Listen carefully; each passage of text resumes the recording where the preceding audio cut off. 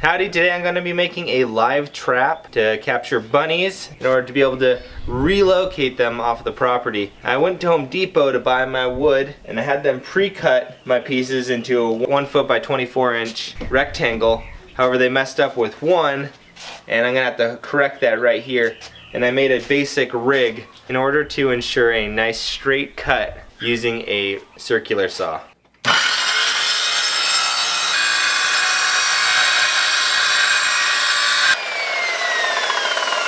As you may have noticed, the saw blade I was using is in need of desperate sharpening or replacing. It did a lot of burning right here at the beginning. But all in all, nice and straight cut.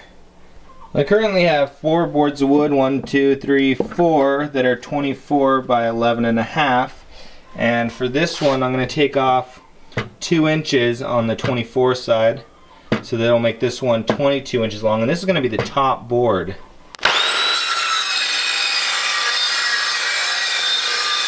I'm working on the sides.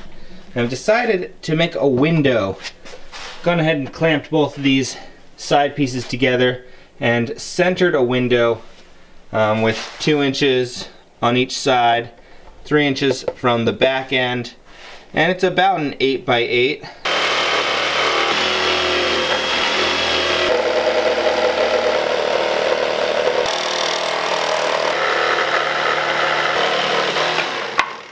With my windows cut out, it's time to put some chicken wire in the windows.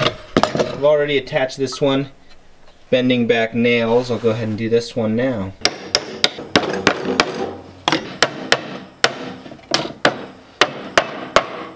With the top, bottom, and sides completed, it's time to nail them together.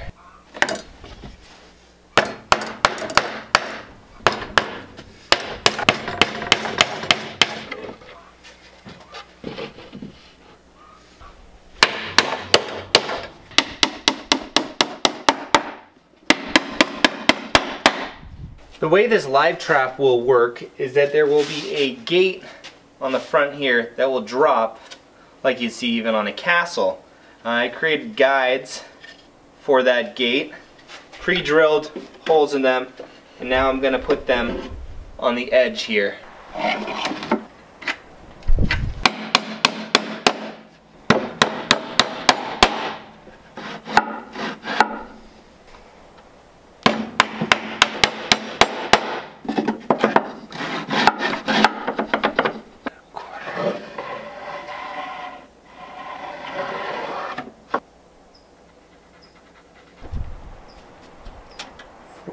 Inches.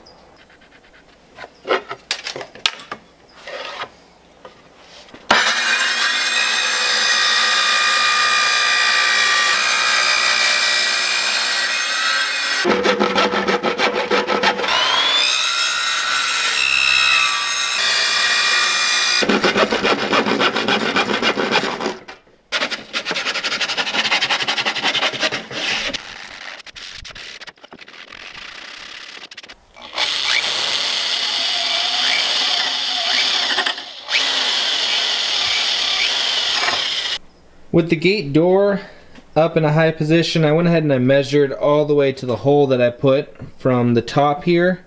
I got myself about 10.5 inches, so I'm going to need to put a post approximately right here in the middle that can go up to that height. I've marked that out right here and I'll go ahead and cut that out with the handsaw. Put my post there. That's about 7 inches back, and that's another 7 inches. And this is going to be hole for the trigger. You need to drill that out with a nice big hole and mount this right here. I'll probably need to give this a little bit of support on one of the sides to make it more secure.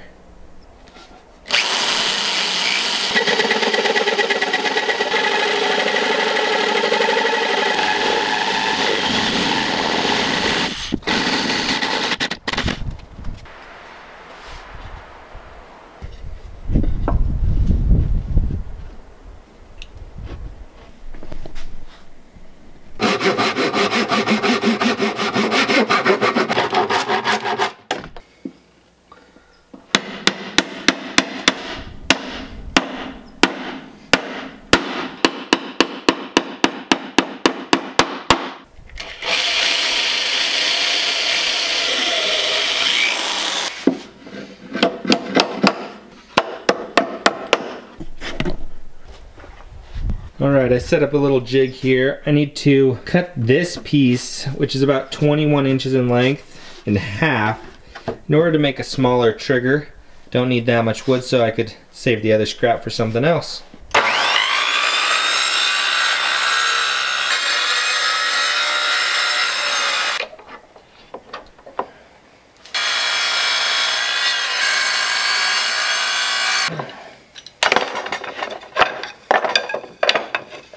Go ahead and cut a little notch out from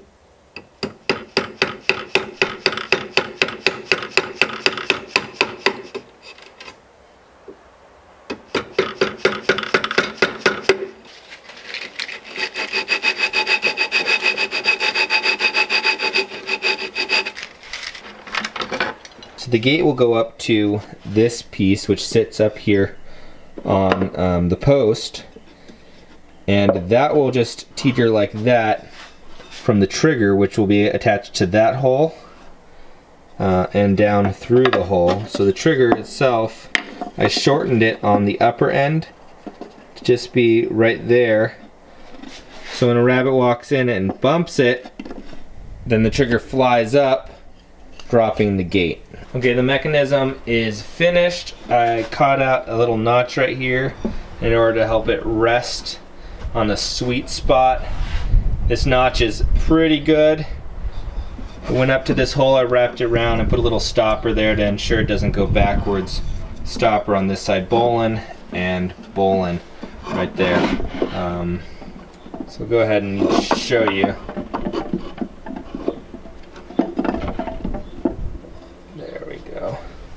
That's the orientation for the trigger for the trap. Cut the door, falls straight down when the trigger is flipped. So the only thing that is keeping this trap from being effective is the back is wide open. I could just wrap chicken wire to the outside, but with the chicken wire on the inside right here, it would look terrible. So I wish I could get the chicken wire on the inside. I've gone ahead and penciled out a wall to fill the back of the trap, and then I'm going to cut out a window just like I did on the sides, so that way I have a nice frame to nail the chicken wire to.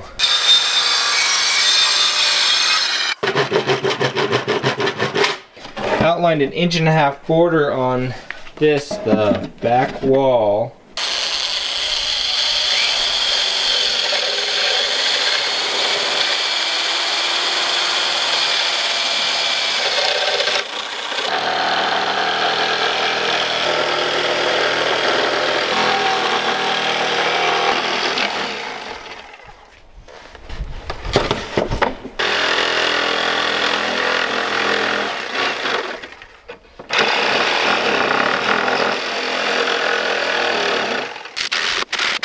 Frame is cut out and I have laid out some chicken wire here, and I've put in a nail on those corners. I'm going to add one to this corner and really stretch it tight.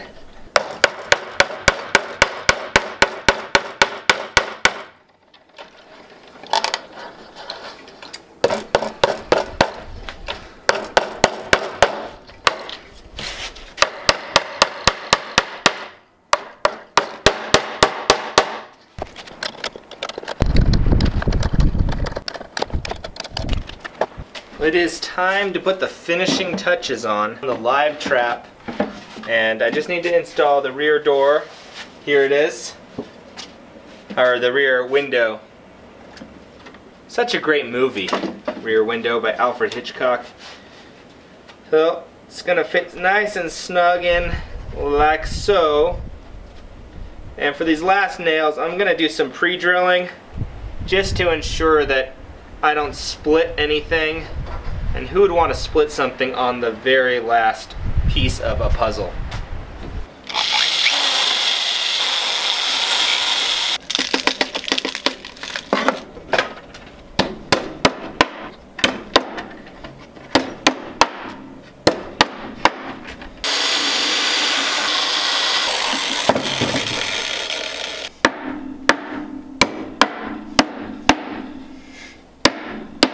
The live trap has been completed. Here we go, first look. And there's that trigger mechanism on the inside. Gets lots of light, so hopefully this will be appealing to rabbits. And let's go ahead and try this out. I got a little coat hanger here. Shoot. Let's see. It's going in. And voila! The trap has been sprung. Reset the trap.